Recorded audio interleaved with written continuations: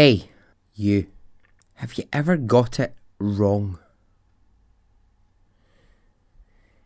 Have you ever said something that you just want to take back?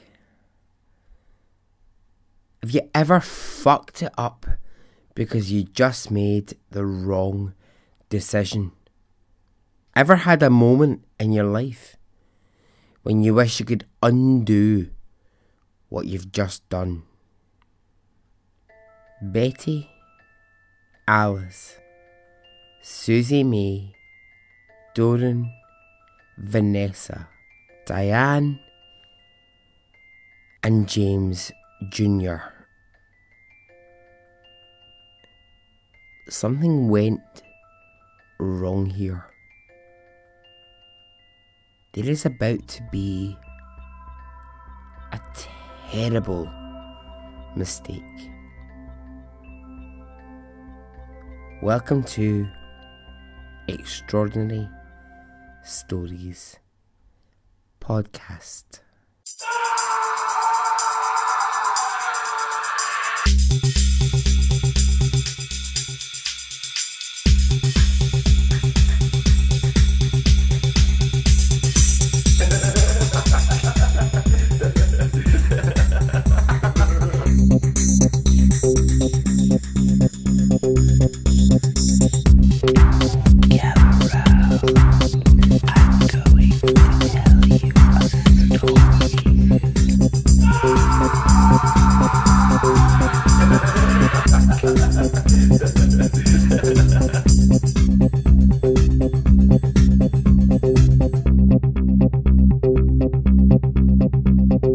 Hey, how are you?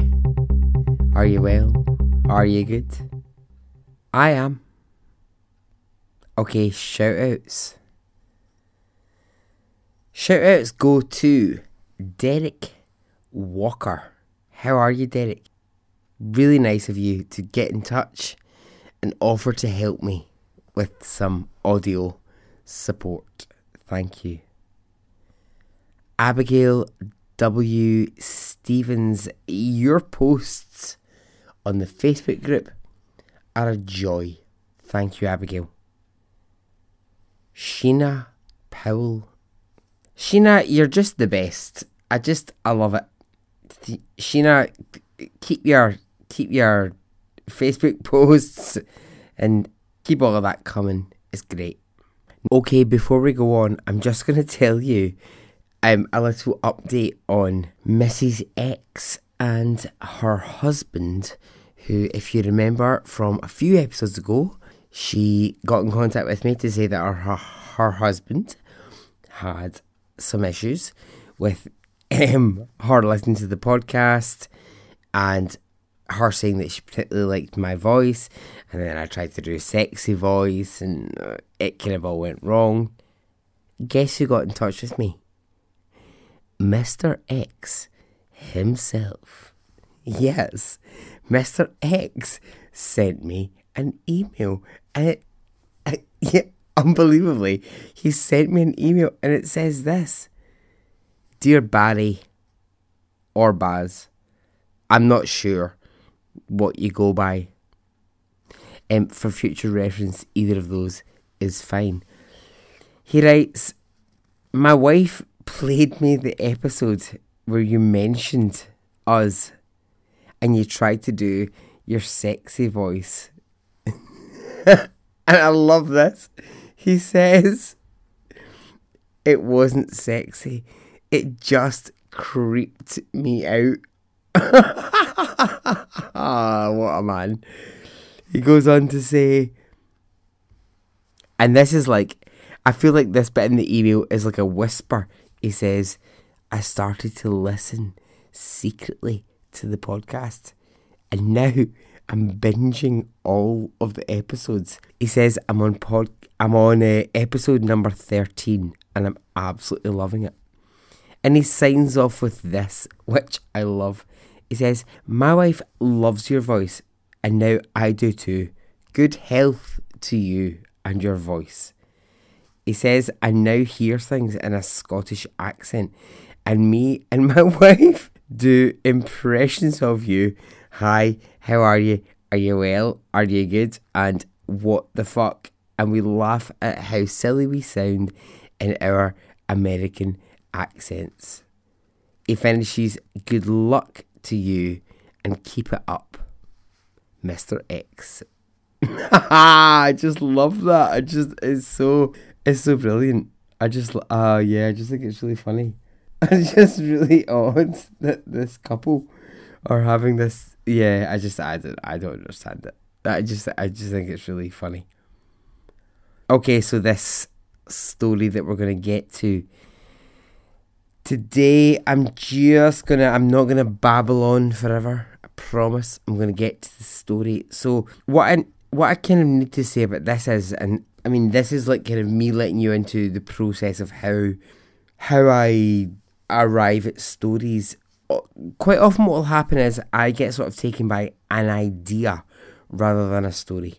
So I'll say to myself, oh, I'd quite like a story that was about like someone who lived their life as a lie, or I'd quite like someone who survived something absolutely exceptional or whatever.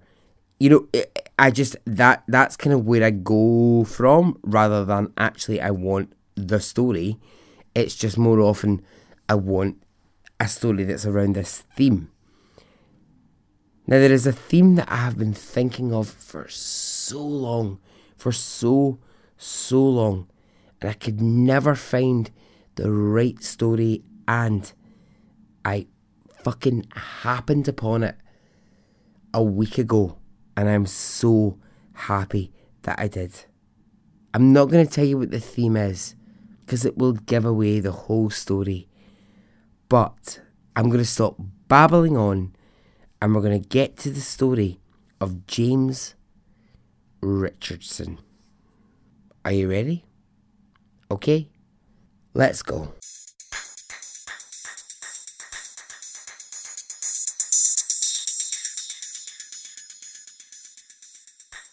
Okay, James Richardson.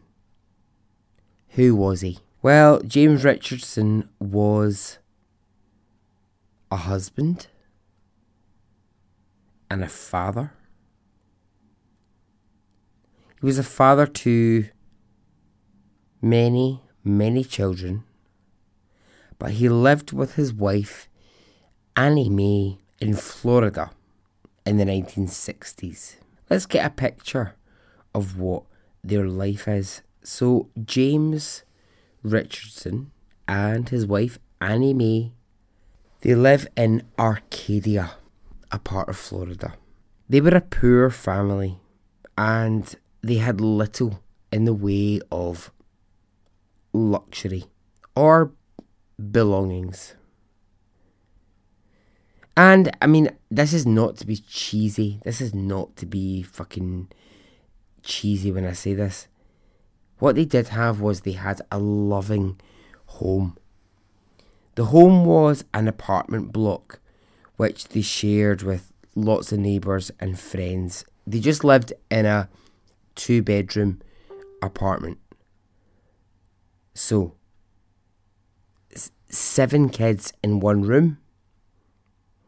James and Annie in the other. Now, they were a hard-working couple, and, well, of course they fucking had to be.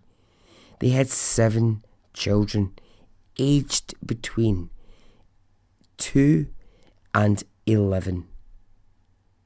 They had 6 girls and 1 boy. Now, it's slightly complicated how they got here. Bear with me for a second. 4 of the girls were from Annie's previous marriage. One of them was from James, his previous marriage, and 2 they'd had together. But, I mean, that's not really anything that's relevant to the story, but it's worth noting that the family was made up of 7 kids that weren't all created by the couple. Anyway, happily living as a family the 9 of them living in one house. I mean, it must have been so chaotic. Just the 9 of them living in that house, like, just must have been mad. So, what did James and his wife Annie do for a living? Well, they were citrus pickers. A really grueling job, a physically hard job to do. Long hours. They would spend up to 15 hours a day going into fields and picking oranges. Now, the area that they lived in, Arcadia, in Florida, was, and I fucking hate this, I hate that this ever existed, or still exists, or is even a part of life. I fucking hate this. The area they lived in was designated for African Americans to live in, forced to live in these areas. And I know we could go down the whole road of fucking poverty. We could go down all these roads of like talking about segregation. We could talk about all these things. I just hate that these two, with their 7 kids, were forced into an area to live where the other African Americans lived. So, each day they would go to work and they would work incredibly long hours and they relied on babysitters. Let's go to the day in question. And it goes like this.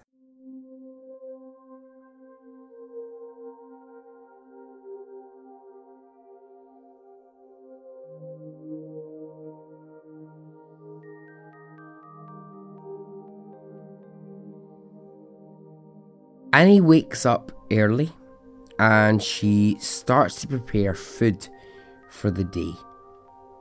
Now, a family of 9, oh God, you've got to be prepared. God, I can barely manage to organise my own lunch sometimes. I mean, I can barely organise my own eating in a day. I'm like one person. So she's got 9 people to be thinking about: herself, her husband, and the 7 kids. So she gets up at 6:30 in the morning and she fries some chicken. And the chicken is for her and her husband James to take to work. And she makes food for the 7 kids. And the food that she makes is rice, it's leftover rice, and she fries it up with some beans. And there's plenty of it. There's plenty of food there to feed all of those kids. Now, the eldest daughter, Betty Jean, she's responsible for getting the kids up for school, getting the younger ones up. She's only like, I think Betty Jean is only like 11 years old, but she's actually like responsible for getting them up, getting them ready for school, getting them dressed, whatever. So they're all chaotically trying to get out of the house in the morning, and Betty Jean makes sure that all the kids are dressed properly and they're sent off to school. So James and Annie are heading out to work. So I said that their job was citrus picking, and it was specifically picking oranges. For each crate they could fill, they would receive 25 cents. And most weeks they walked home with $90 in their pockets. Now, here's the thing. Like, maths is not my friend. I'm not going to lie to you. I'm terrible at maths. I was like literally bottom of my class all the time for maths. It's awful. But I did a wee quick calculation here. And I worked that out to be, they would need to fill 360 crates crates full of oranges just to earn that $90 to come home each week to their kids. Now, I just think it's really hard to feed a family of 9 people on $90, and you've got all your other expenses, you've got all your other bills to pay, you've got clothes to buy, you've got nappies, you've got all these things to have to buy on $90 is not very much money. So the parents set off to work. James and Annie, off they go, ready for the day's work ahead. Now, just before they go, James goes upstairs to find the babysitter, Dorothy. Dorothy is the daughter of the family who live above, and Dorothy most days will look after the younger kids. Some of the kids are a bit older so they can go to school, but Dorothy looks after the younger kids. So James goes up. He says that's us off to work now. Is Dorothy ready to come down and look after the kids? And her mother, Bessie, says, no, sorry, Dorothy is out today. She's doing errands. I've got her doing lots of things that she needs to be doing today. So James is like, oh, okay. What we're going to do here? Can you look after the younger kids? And Bessie, she says, yeah, okay, that's fine. I'll come down. I'll look after the kids. That's okay. That's fine. I can do that.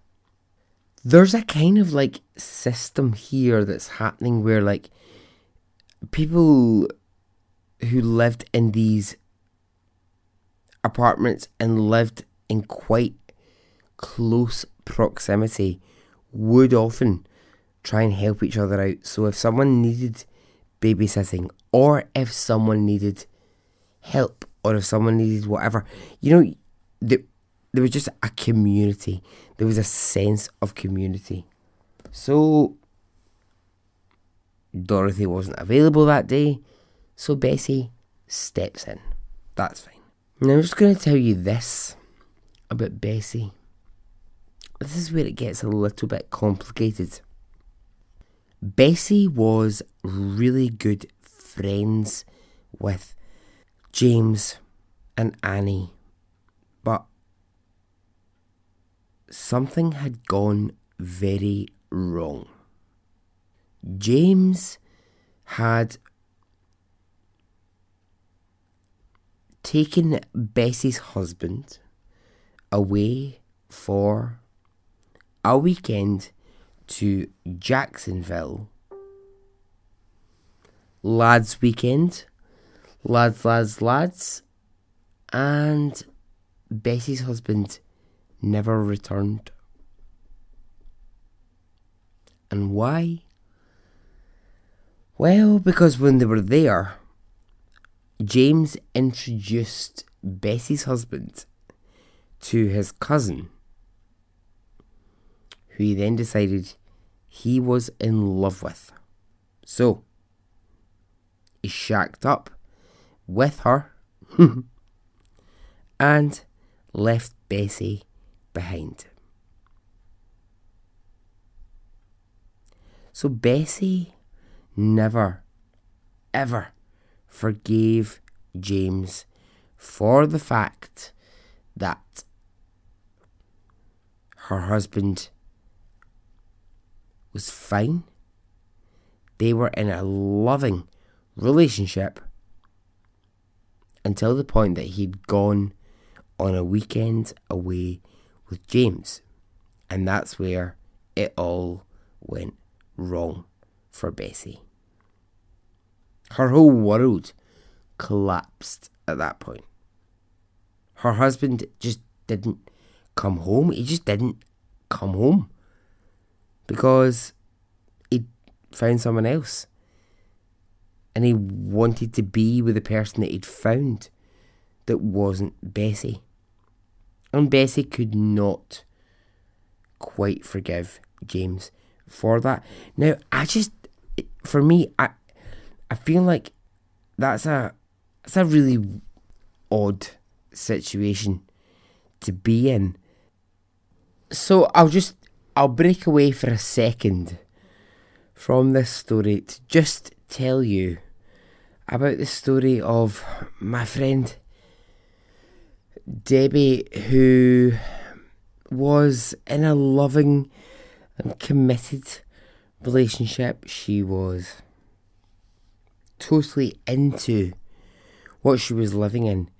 Now, I was working on a project and I needed some help with it, so I got Debbie involved.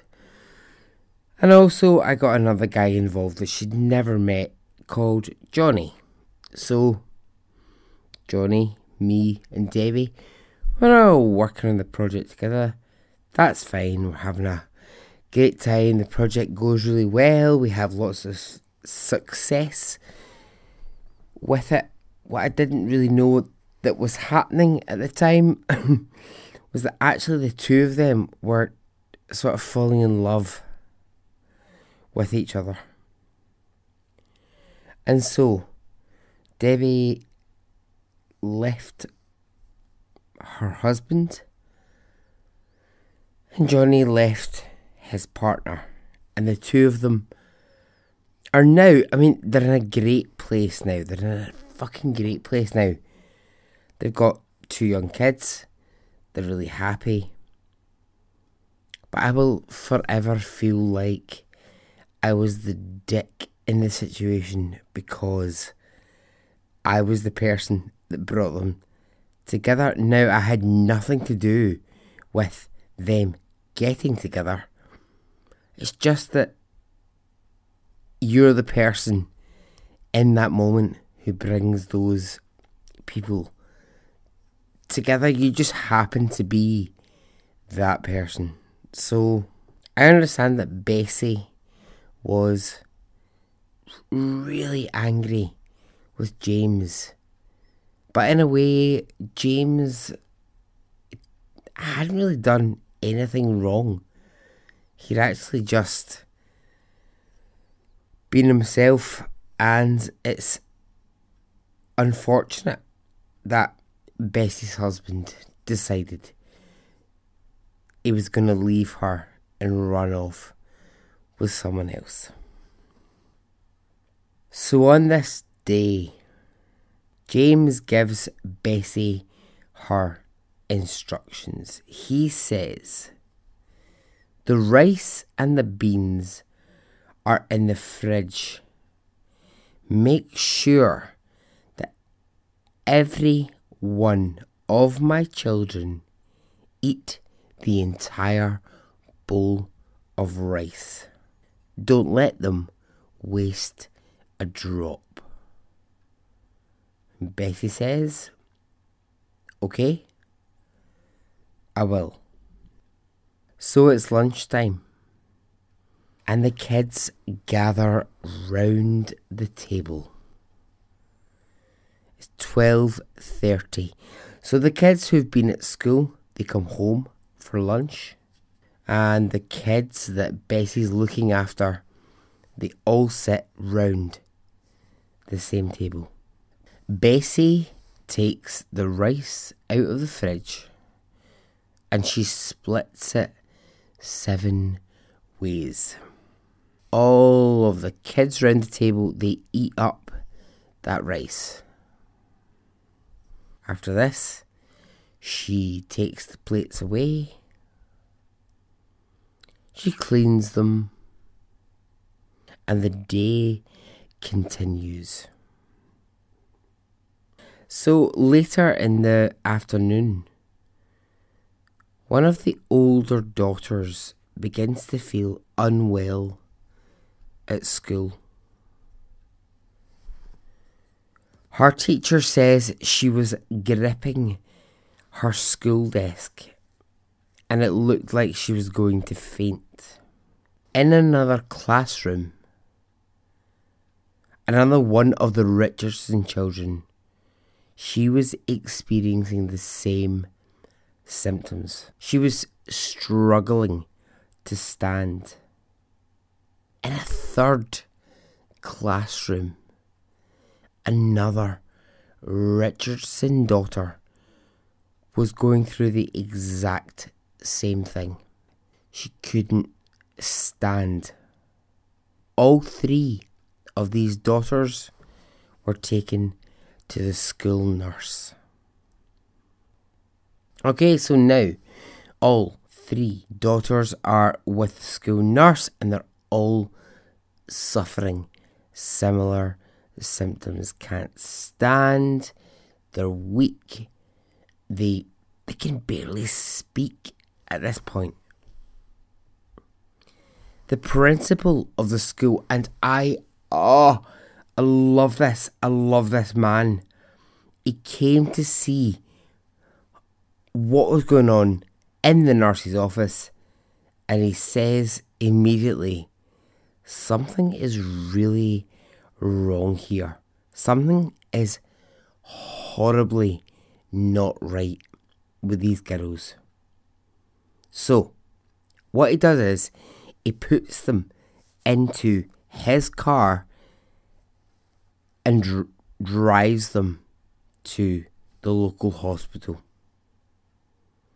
By this point, none of the girls are able to even speak any words. They cannot articulate anything. They couldn't form words. They're struggling to stay conscious.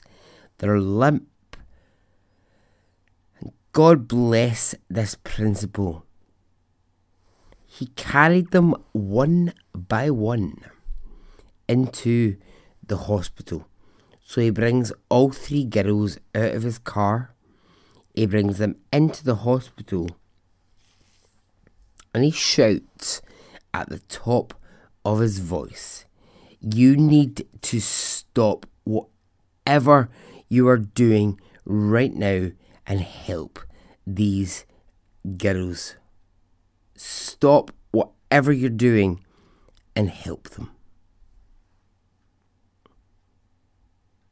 So the nurses and the doctors, they jump into action, and the three Richardson daughters are seen by doctors immediately. Doctors look at these three girls and they think, what is going on here? They're all foaming at the mouth. They're all limp. They can't move and they can't speak. What is happening? So, to go back to the house, the younger children in the house are in the same state. So, Bessie, in a complete moment of panic, doesn't know what to do, so she calls the school and she says, can the older three Richardson daughters please come home and look after these younger ones, because they're currently foaming at the mouth, they're ill, they're being sick everywhere. And the school receptionist says no, because they've been taken to the hospital. So Bessie is freaking out. She is absolutely losing her mind. She calls the police. And she says, I have 4 children here who are all severely ill, and there's 3 kids at school. They too are severely ill. I don't know what's happening and I need help. So when police arrive, they see Bessie. They see the 4 children who are all writhing in pain, screaming, crying, foaming at the mouth, and they call an ambulance, and all of these kids are taken to the hospital. The next thing police do is they place a call to the Orange Grove where James and Annie are working, and they say there is a medical emergency.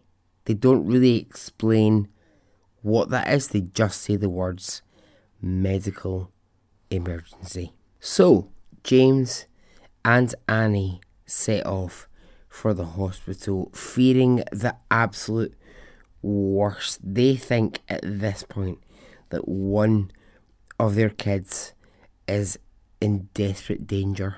They just don't know what they're going to face. They don't know what they're going to have to face when they get to the hospital. They think something terrible has happened to one of their kids. Bessie at this point is hysterical beyond all belief. She is screaming and crying and doesn't know what to do. So James and Annie get to the hospital, and the first person that they meet is Bessie. She is standing outside of the hospital and she's smoking a cigarette, and they run to her and they ask what is happening, and she says, "Go inside. I don't want to be the one to tell you." Once inside, a doctor meets them. He takes them to a private room, and with tears in his eyes, he says that 6 of their children are dead. Only 1 child has survived.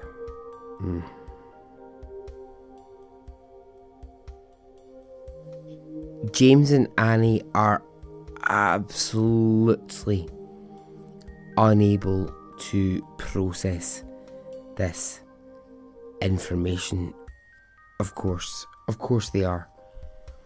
How the fuck would you be ever able to process that information?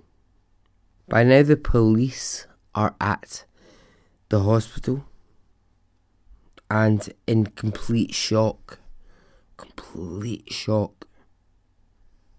James says to the police officer, "What has happened?" And he says, "Your 6 children are dead."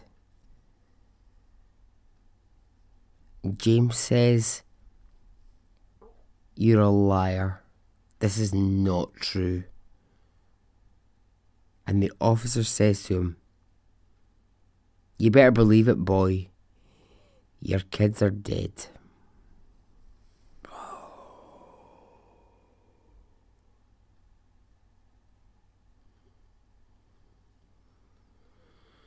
So immediately, the police begin an investigation. Annie and James are questioned. What was in the house that could harm them? What was the last meal they ate? Who prepared it? How was it prepared? Who fed them that day? Why did you do it? Are you lying to me, or are you telling me the truth? Are you lying to me? You had too many kids. Is that why you wanted rid of them? Why did you harm them? You're saying you didn't. I'm saying different.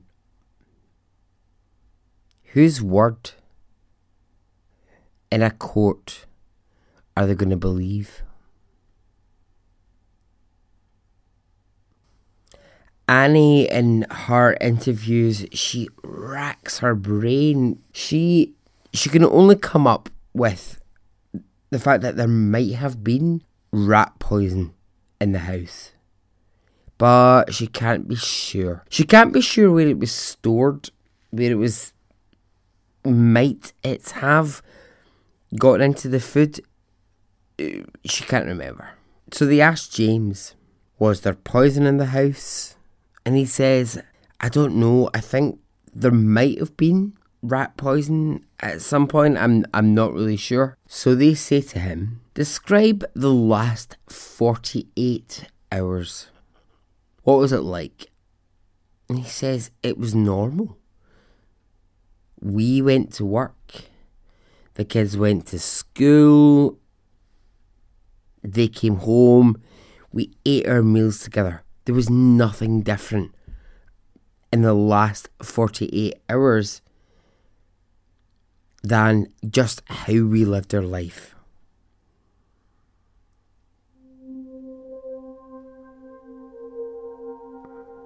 Police ask, was there anything else that might have happened in the past 48 hours that we should know about? And James says, well, yes, there was one thing.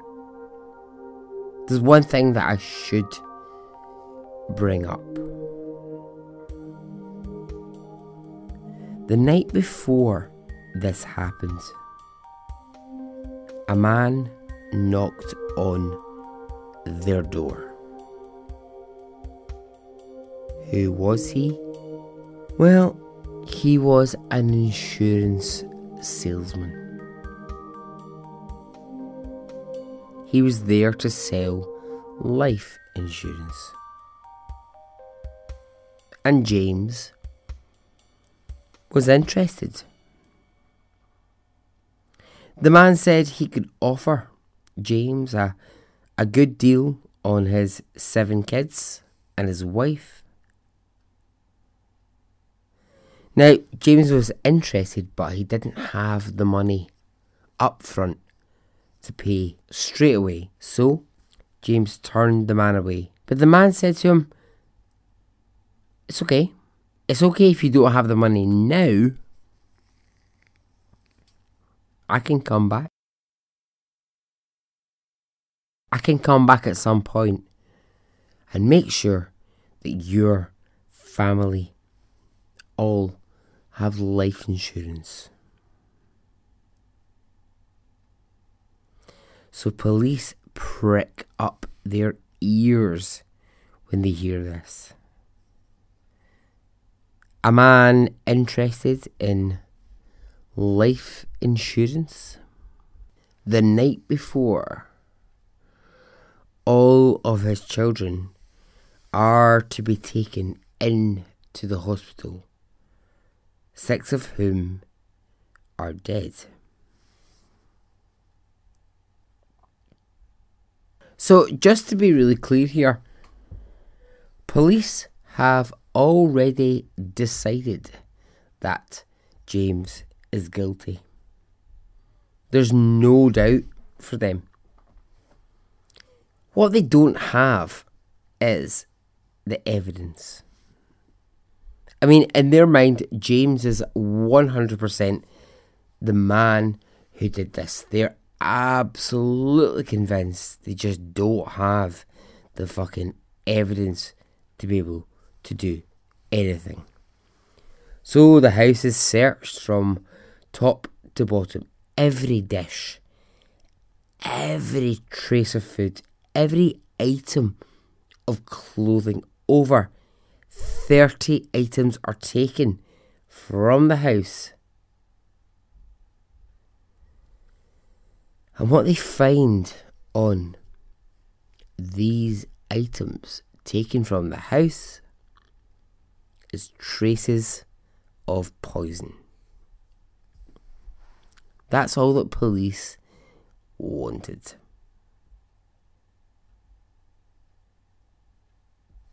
So now they have all of these things from James's house, and they're all covered in poison. One police officer from the time will recall that he said to Annie, "How could you and your husband knowingly kill your children?" And she replies, "I couldn't, but he could." Now, that might just be memory doing that thing that it does. You know, the way that we all like to kind of remember things differently. We all like to reinvent. We all like to make things up to suit a particular situation. I've you know, just when stories get out of control and we all start to tell our own different version of stories. I've got a friend, Frankie, and she's known as the story monitor. And so quite often we'll be out at a party, or we'll be in a pub, or we'll be doing whatever, and she'll whisper into my ear, "Story monitor, story monitor." And basically it's because she is someone who loves to go, "I'm sorry, when you told that story the first time, it was like this. You're now telling us version 18 of the story, and it's not actually true anymore." So there's like, we've got a friend called Ria who, and we were at a party one night, and yeah, I can remember this moment. So Ria's standing at one side of the room, and there's a really lovely moment where there's a man at the party who comes over to her, and he's drunk at his face. She's drunk. He kisses her. Like, really randomly, just this man just walks over, kisses her, and says, "I'm going to make you my wife. You are the most beautiful woman I've ever seen. I love you." And, of course, it's just drunken nonsense. Anyway, the two of them are now happily married. They've got beautiful kids. You know, everything's, like, really good for them. But when Ria tells this story, it does just get a bit, like, ridiculous. So there's the truth that we all remember happening. Then there's, like, when she tells it, there's, like, oh, the romantic music was playing in the background, and it was just so amazing. Like, by version 3 of the story, she's like, I was in a long white dress, and I'm like, no, you weren't in a long white dress at all. Like, she's like, he was wearing a tuxedo. No, he wasn't wearing a tuxedo at all. That's absolutely true. By the 80th time she's told this story, I mean, literally, it's like she's telling it like, I was standing in the corner of the room. I was wearing a long white dress. He rode in on horseback, and the two of us, we just rode off into the sunset. And it's like, that's where Frankie is in my ear going, story monitor, because we need to remember that actually things do get twisted with time. Things do get twisted. You like to re-remember things in a way that are not how they happened. Not how they happened at all. And I know that sounds really terrible. Love Ria. Love her husband. But I remember that night, and it wasn't that. He was steaming, drunk. She was drunk. He just walked over to her, kissed her, and yeah, it was a lovely moment, but there was no horseback involved. There was no fucking There was nothing romantic about that moment, okay? There was nothing romantic about it. But this is how we all remember stories. This is how we... Yeah, okay, that's how it happens.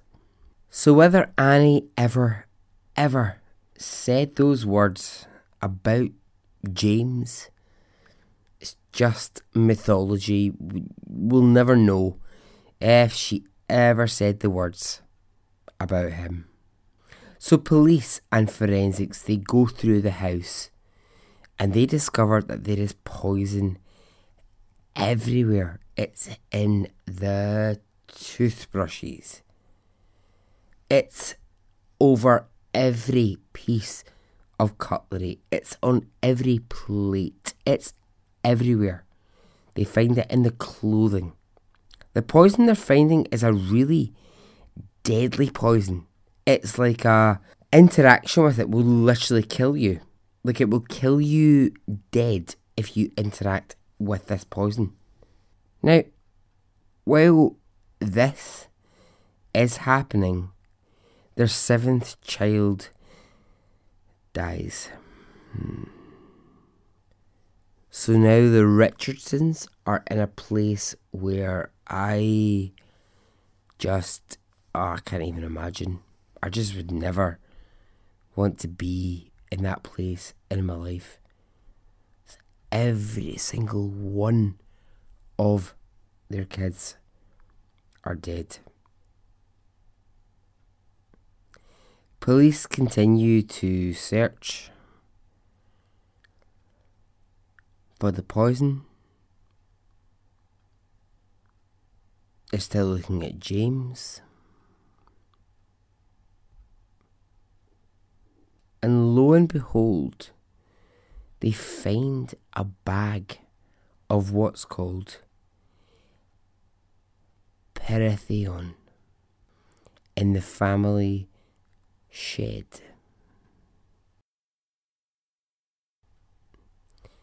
Pyrithion is a deadly toxin and it's used to kill rodents. This poison is the most dreadful of poisons. It causes anyone in contact with it to die. There is absolutely no chance of survival with Pyrithion. It's used for rodents. And if you ever had to use it, you would need to wear the thickest gloves and be sure that it didn't come into contact with your skin at all, because your skin would just begin to burn immediately. Can you imagine what that's like if you have ingested that poison? Police say this is what killed the children. 2 weeks pass and the funeral for the children arrives. The funeral has to be held in a large community space. It's big enough to hold 7 coffins. At the funeral, completely unable to cope with the grief that's in front of them, both James and Annie collapse. So now, the press, they want a story. So, there's 7 children being killed. Big story. Big story. Everyone's interested. Swarms of press, they start to gather around the family. Swarms of press, they begin to gather around James and Annie. The next thing that's going to happen is exactly what the press wanted. James and Annie are arrested straight after the funeral for the murder of their children. So now information starts to be released about the couple. Both of them had other children in other places. Annie had 3 kids that she'd left behind. James had multiple children. And the estimated number, oh my God, get this, was that he had 24 kids in his life to other women, and he didn't know where they were. But this is a ball buster. James had 2 kids who had already died.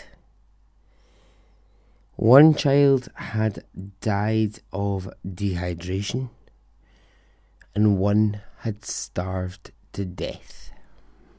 It's not looking good for the couple at all. Now, this case ends up being tried in the media in the way that it always does. Of course it does. The way that we all want Patsy and John to be guilty. In the way that we all want the McCann parents to be guilty. In the way that we all want Tonya Harding's mother to be the cause of her fuck up.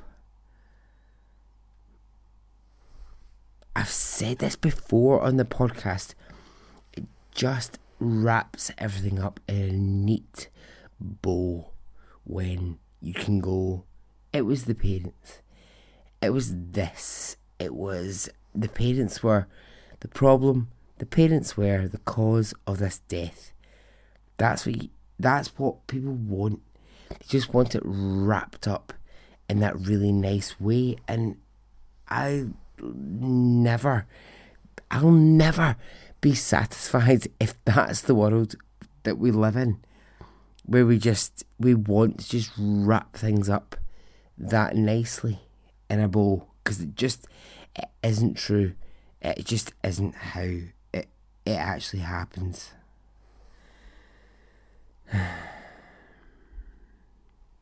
So now there's a bit of a complicated back and forth where Annie takes a lie detector test and she passes.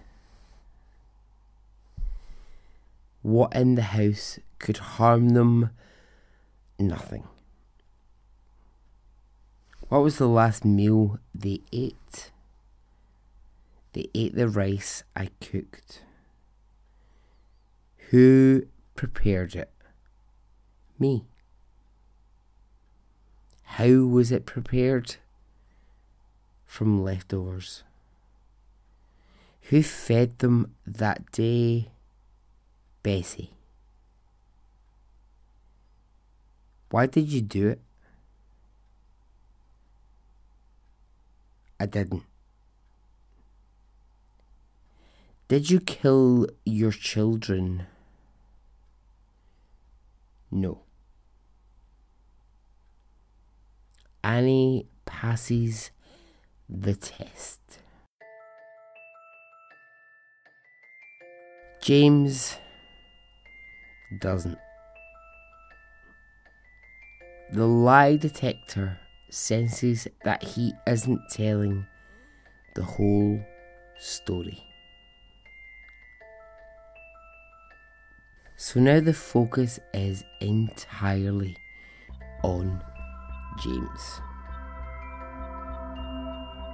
He gets a lawyer, and the lawyer says this is unfair. He's being tried by the media. The lawyer actually kicks up enough of a fuss about this that the judge who will end up presiding over this case steps in and says, right, everybody shut up. I'm looking after this case and this is unbelievable. It's actually fucking unbelievable. The judge says, I want to try this man honestly, but I believe him to be guilty. I mean, what the fuck? A judge fucking actually saying he's... How has James got any chance in the world? How has he got any fucking legs to stand on if the judge before his trial is saying, I want to try this man fairly, but I also know he's guilty? Oh, I mean, come on. I know this was 1967, but fuck, it's so annoying. Fuck. So this is what happens next. James is put in to jail for 3 months before his trial will happen, and in this time 3 people from inside of prison, they will come forward and they will say that James confessed to them that he had killed his children. They say he talked in detail about the poisoning, the fact that he had planned to kill his children on that day. So now, with this evidence from these 3 jail informants, it's like, well, what's even the point in a trial? Why even have a trial? Because, you know, he's confessed. He said he did it. 3 separate people have heard it. This is where I'm going to tell you how fucked the justice system was, because James wasn't charged with the murder of his 7 children. He was charged with the murder of his eldest child. Why? Well, the thinking of the state was, if he gets off with this, then what we can do is we can charge him with the murder of the 2nd eldest child. And if he gets off with that, we can charge him with, I can't believe I'm saying this, with the murder of the 3rd child, and so on, and so on, and so on. Because they were so convinced James was guilty that rather than have a position where they charged him for all 7 at the one time and he might get off with it, they thought, I'll tell you what we'll do. We'll do it one by one with all of his children, so that if he possibly slips through the net, if he possibly gets found not guilty for one of them, then what we can do is charge him with the next one. I mean, this is relentless. This is fucking horrific for this man to be going through this. So, like, you're So the idea is to try him one by one for the death of his kids. So, those people that James had confessed to in jail. What happens to them? Well, a week, 1 week after being, so a week, 1 week after James's supposed confession, they are all freed.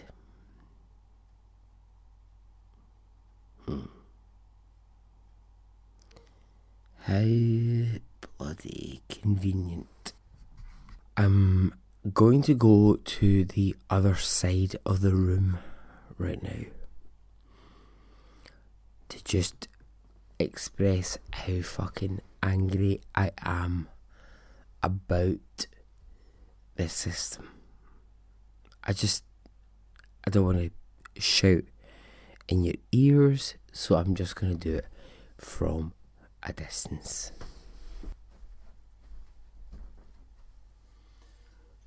Oh, how fucking stupid is this situation? How fucking ridiculous. How much is this fuck? This is a fucking fuckhead of a situation. This guy does not need to be in prison. The 3 fucking people that he supposedly told, oh yeah, I murdered my kids. No, where are they? They're fucking free at this point. I am fucking so raging. Police just literally wanted someone, anyone at this point that they could fucking pin this on, and they fucking pinned it on him. Fucking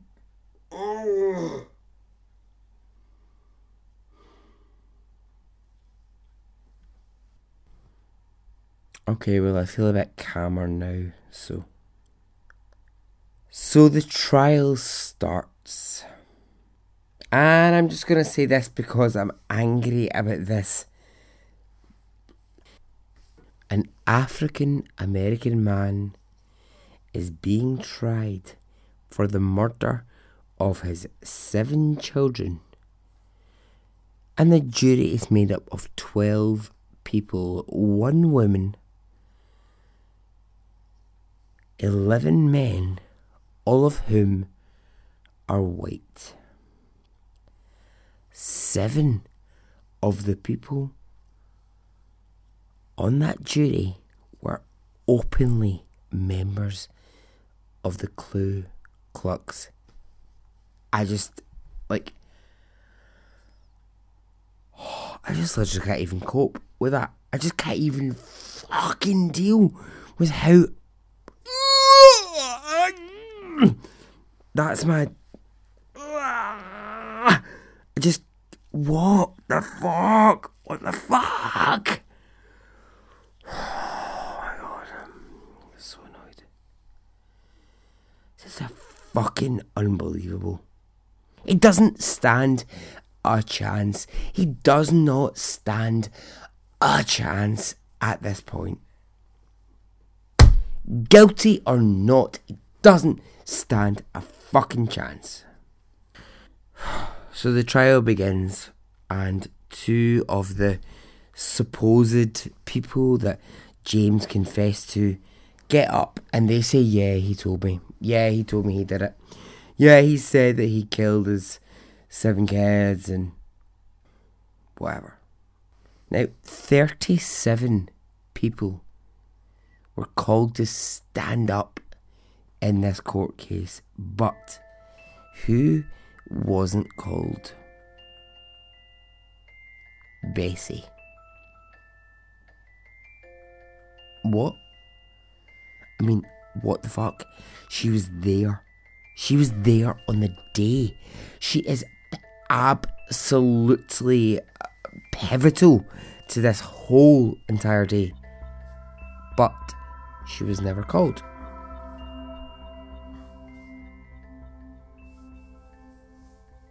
The defence, the major defence for James is Annie in this case. His wife stands up and she makes the most impassioned speech where she says, there is no way that he did this. I know this man. I love this man. We loved our kids. There is no way he did this. I know he didn't.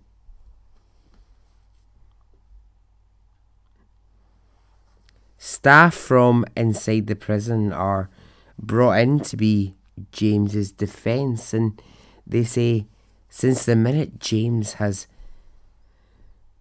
been in this prison, he has done nothing but cry. He cries daily, and he won't accept communication from anyone else.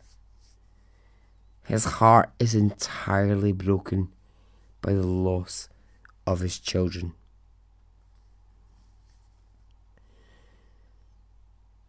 The prosecution say different. They say this is a man who was working all the hours. He was tired. He was sick of working all these hours for his children. And the best thing that could happen is to make those children go. Just make them disappear. Because then his workload, it wouldn't be what it has to be right now. Getting rid of your kids, getting rid of that burden you've got in your life, that would be a way for James to live. So the jury hear all of this. They retire for 30 minutes. They come back,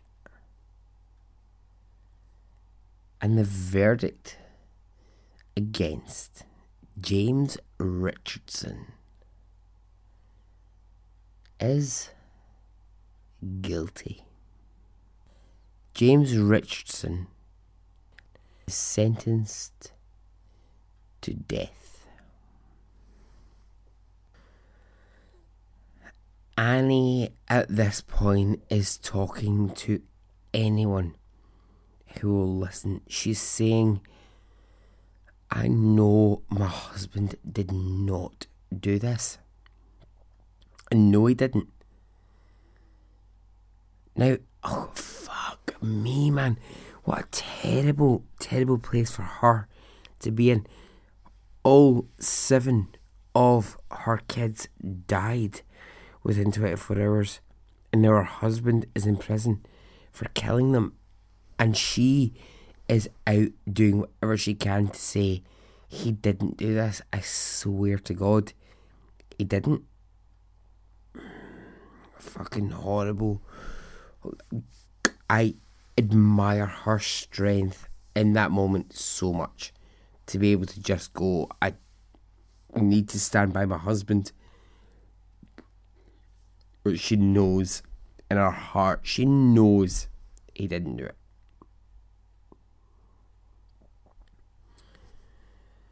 So now a man called Mark Lane comes into the picture. Mark Lane is a writer and an investigative journalist. And he's absolutely sure that an injustice has happened here. So Mark Lane, after hours of interviews with Annie and talking at length with James, is utterly convinced that this is wrong. James should not be in prison. So he starts the Free James Richardson campaign. And interestingly, there are thousands of people who believe that James has been wrongly convicted. There are thousands who believe James is in prison for a crime that he didn't commit. He should not be a man waiting for death row, because he just didn't commit this crime. Mark Lane really is my hero in this story. He really goes above and beyond, and I just think, you know what, see if you're gonna just be a good human being, this is like the best example of how you can be just a good human being. He goes and he hunts down those supposed prisoners that James confessed to. Oh, I killed my children and whatever. And they all say the same thing to him. They say, that was a total lie. It was a total lie. He never said those words. He never said them. I said that he said them for a shorter sentence. Mark Lane asks those people straight in the face. He says, how can you live with yourself about this? How can you live with yourself at the fact that actually you just completely lied to make a man go to prison for something that he never did? And they say, well, we wanted out. I wanted out. I just wanted out of this situation. Mark Lane is doing everything that he can in his power to get the entire case uprooted. He's doing everything that he can to turn it on its head, to try and just make it into, well, actually the mess that it was. He's doing his best to try and unpick it and just pull it apart the best that he can. He starts sending out flyers all over Florida which say James Richardson has been wrongfully convicted. He does some investigation, and what he does is he goes back and he looks at Bessie. Now, Bessie, by this stage, she's in her 60s and she's suffering from Alzheimer's. This does not stop Lane. He doesn't really give up. He knows, he's like, fine, she's suffering from Alzheimer's, but he also knows that the wrong man is in jail. And when he talks to Bessie, Bessie has some very interesting things to say. When Lane goes to interview Bessie, she says,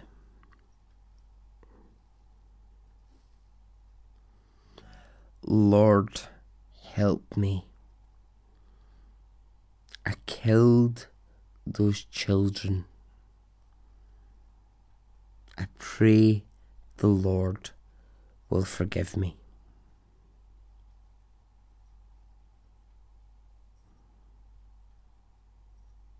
So,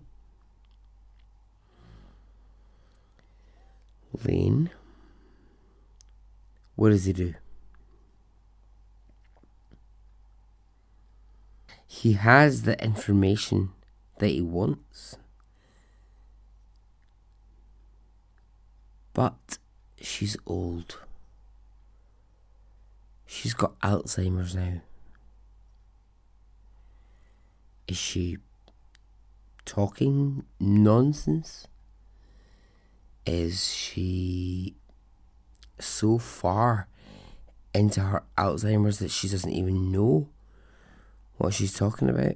Lane asks the nurses to record what Bessie has to say on a daily basis. So they do. Over a week, they record everything Bessie has to say, and when he gets the tapes at the end of the week, all that he hears is Bessie saying, "Oh Lord, I killed those children. Oh God, forgive me. I never meant them to die." So, Lane, what does he do? Well, he enlists the help of one of the most powerful women in the world, Janet Reno. Janet Reno is one of America's most successful lawyers. She's quite famous now in popular culture. She sort of, like, I think it was like a Family Guy episode or something else she pops up in, or something weird like that. She, at one point, she was part of Bill Clinton's administration at one point. She is a fierce woman, a fierce lawyer who will take on any case and she will rip it apart. She will absolutely rip it apart until she gets what she wants. So Janet's on board. Great, good news. Janet says, right, okay, what can we do here? She says, I want the case retried. And she gets it retried. And then now she starts to really pull it apart. She gets investigators working everywhere on this case. She gets them to go back over all of the old evidence. I mean, it was years ago, but she gets them going through every single thing. And what Janet discovers through her investigation is that actually the real killer was Bessie. What the police had failed to investigate was that Bessie was on parole for murder. Bessie had killed her husband with poison in a casserole that she had made.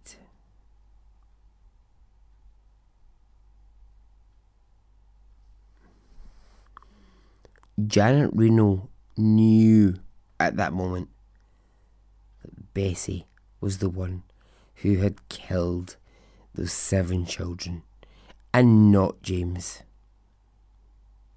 And so Bessie was brought into court. Now she had Alzheimer's. She was in a whole different world at this point. But when asked about the Richardson child's death, she said, "Lord, forgive me. I killed those children."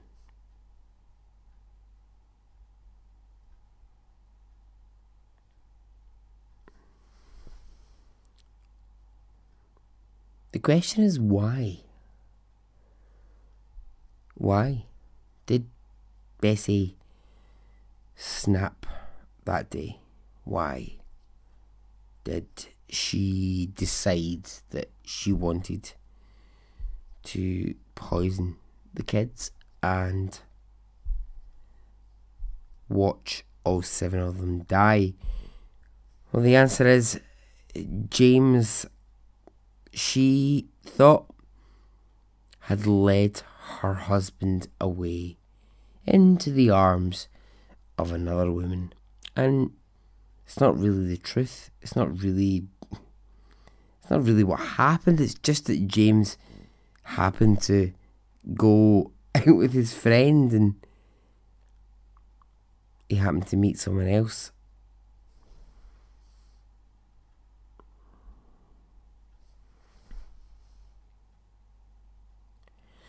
James Richardson spent 21 years in prison for a crime that he did not commit.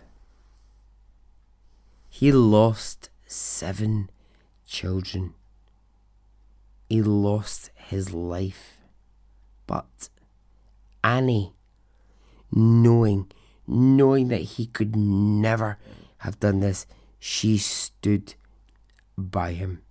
She absolutely 100% stood by her husband because she knew he wasn't guilty.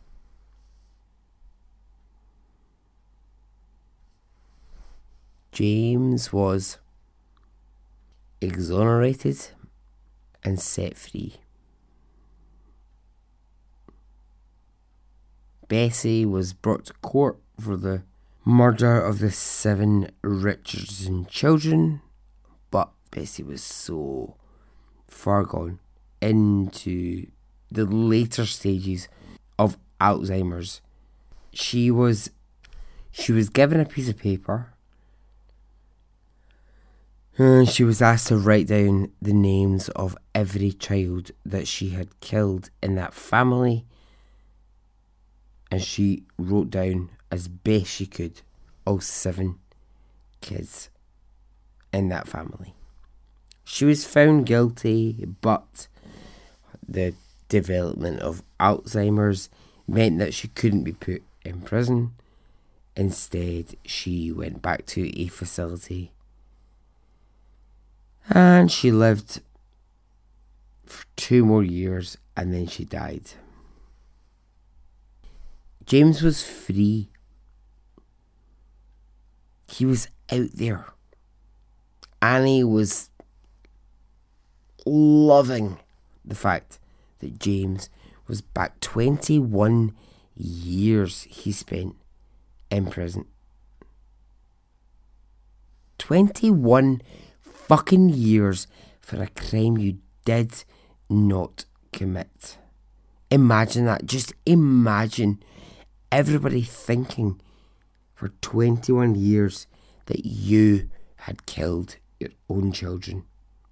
James says the treatment from the justice system is an affront to black men. To those who are innocent, I will fight every day to make sure that no person in America is ever wrongfully convicted again. And so ends the story of James Richardson.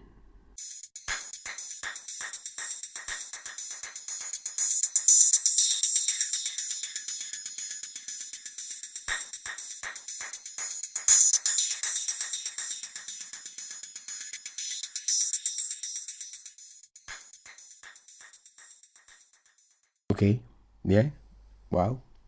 Get in touch. Let me know what you think. This case, I'll be honest with you, it leaves me with a lot of anger. It leaves me with a lot of rage because there's so much in this that I'm just, yeah. I can't be satisfied with this story at all. And I'd love to be, but I just feel there's so much injustice. There's so much fucking racism. There's just so much. I can't even fucking deal with how annoyed it makes me. I'm fucking livid about it. And I know it's one of those things where you go, oh, it's happened in the past. It's done, but it's still something. Someone's life was taken away for 21 years for something they didn't do. And also 7 kids died because of fucking one woman's actions. And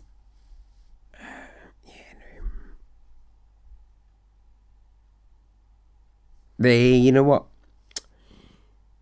Do you know what I hope? I hope that there's maybe a day in the future where we can have a conversation about injustice that's going to be better than than this story was. Okay, if you want to get in touch, you can. I'm always about. If you want to talk to me, you can join the Facebook group. Just do it. Just do it. Just join the Facebook group. Come on. You'll not regret it. It's great. I promise you. It's fucking brilliant. If you want to get me on Twitter, you can. If you want to get me on Instagram, you can do that too. I was asking this. Any merchandise ideas you've got, hit me with them. Get in touch. Get in touch with anything you like. I'm loving the suggestions so far for like all the merchandise of like a mug with a shouty man on it or tea towel. I'm really loving it so far. So if you want to get in touch, please do. It would be lovely to hear from you. Okay. If you know a great story, an extraordinary story, then get in touch. Okay? Goodbye.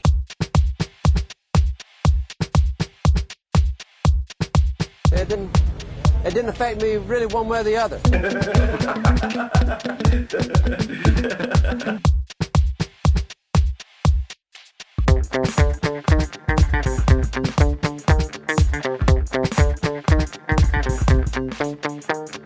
I would imagine from the look on his face, let's get it on, let's do it, let's get it over.